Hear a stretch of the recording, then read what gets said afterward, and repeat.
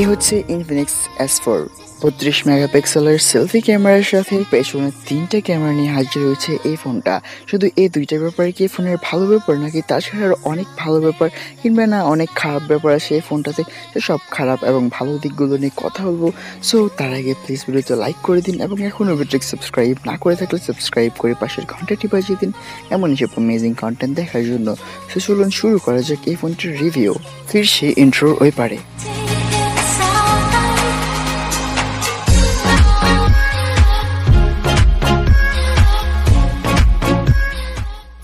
প্রথমেই কথা বলা যাক এটার ডিজাইন নিয়ে। এটার ডিজাইন দিয়ে যদি আমি বলতে চাই তাহলে আপনার ব্যাক সাইডে গ্রেডিয়েন্ট ফিনিশ দেখতে পারবেন এবং দেখে আপনার কাছে মনে হবে যে এটা গ্লাস ব্যাক, কিন্তু আসলে এটা গ্লাস ব্যাক না, এটার ব্যাক সাইডটা হচ্ছে গিয়ে প্লাস্টিক এবং এই ফোনটাতে প্রচুর পরিমাণ ফিঙ্গারপ্রিন্ট বসে যায়। তাই আমার রেকমেন্ড থাকবে আপনি এটাতে একটা ব্যাক কভার ইউজ করেন এবং সেটা আপনি ফোনের বক্সে পেয়ে যাবেন। এবং এই ফোনটির ব্যাক সাইডে আপনি ট্রিপল ক্যামেরা সেটআপ দেখতে পারবেন, তার নিচে একটা ফিঙ্গারপ্রিন্ট সেন্সর দেখতে পারবেন এবং এই ফোনটির ওজনও অনেকটাই কম। আপনি হাত নিলে বুঝতেই পারবেন না যে এই ফোনটিতে ব্যাটারি আছে কিনা, কিন্তু হ্যাঁ এই ফোনটিতে অনেক বড় ব্যাটারি 4000 মিলিঅ্যাম্পিয়ারের ব্যাটারি ব্যবহার করা হয়েছে। তারপরও এই ফোনটি এত হালকা কীভাবে সেটাই আমি বুঝতে পারি না। এই ফোনটি এক হাতে ইউজ করতে খুব বেশি ভালো লাগবে।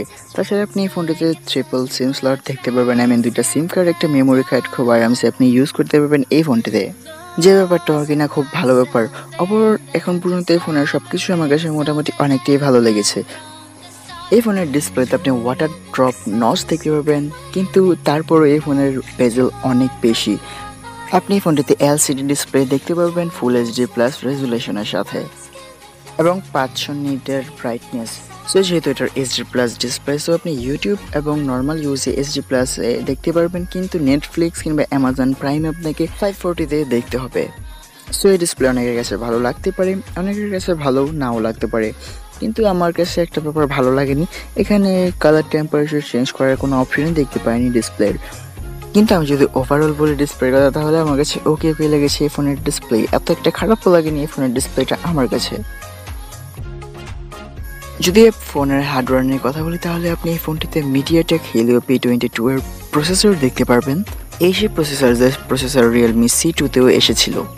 এই ফোনটিতে তো আপনি হাই এন্ড গেম খেলতে খুব একটা প্রবলেম হয়ে যাবে। যদি আপনি পাবজির কথা বলেন তাহলে আপনি এখানে ল্যাগ দেখতে পারবেন যদি আপনি একদম লো সেটিংও খেলেন, এবং এই ফোনটি আসলেও পাবজি কিংবা হাই এন্ড গেমের জন্য তৈরি করা হয়নি। আপনি লো গেমগুলো, যে গেমগুলো 100 কিংবা 50 এমবির মধ্যে আসে, সেই গেমগুলো খুব আরামসেই খেলতে পারবেন। এই ফোনটি 3GB র্যাম এবং 32GB রোমের সাথে একটি ভেরিয়েন্টে আপনি দেখতে পারবেন এবং তাছাড়া এই ফোনটিতে ফেস আনলক রয়েছে এত একটা ফাস্ট না। আপনি স্যামসাংয়ের M সিরিজের সাথে কম্পেয়ার করলে স্যামসাংয়ের সাথে টাক্কর দিতে পারবে এই ফোনের ফেস আনলকটি, এবং এই বাজেট রেঞ্জে ফেস আনলক আছে, সেটাও একটা ভালো ব্যাপার।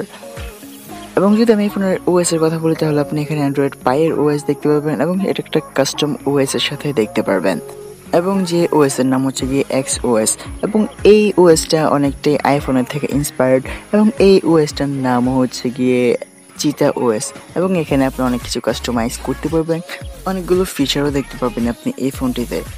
যারা স্টক লাভার তারা এই ফোনটি অবশ্যই দেখতে পারেন যদি আপনি স্টক অ্যান্ড্রয়েড চান।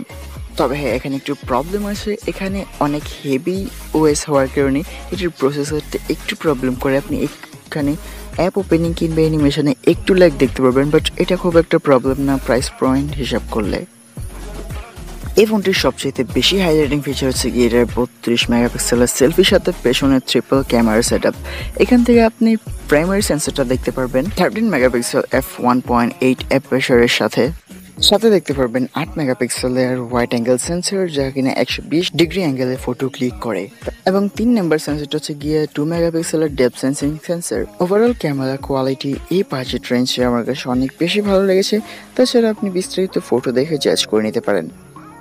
এই ফোনটিতে আপনি 4000 মিলিঅ্যাম্পিয়ারের ব্যাটারি দেখতে পারবেন।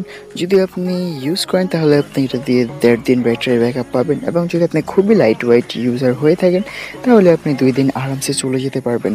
এবং এই ফোনটি মাইক্রো ইউএসবি চার্জিং পোর্টের সাথে আসে, এবং আপনি এখানে বক্সে 5 ওয়াটের চার্জার দেখতে পারবেন, যেটা খুবই কম। এই ফোনটি 0 to 100% চার্জ করতে সময় লাগবে 2 ঘন্টা, এবং আপনি জোর করে 15 ওয়াটের ফাস্ট চার্জার লাগিয়ে দেন তাহলেও 2 ঘন্টার আগে আপনার ফোনটি ফুল চার্জ হবে না, কারণ এই ফোনটিতে কোনো রকম ফাস্ট চার্জিংয়ের সাপোর্ট নেই।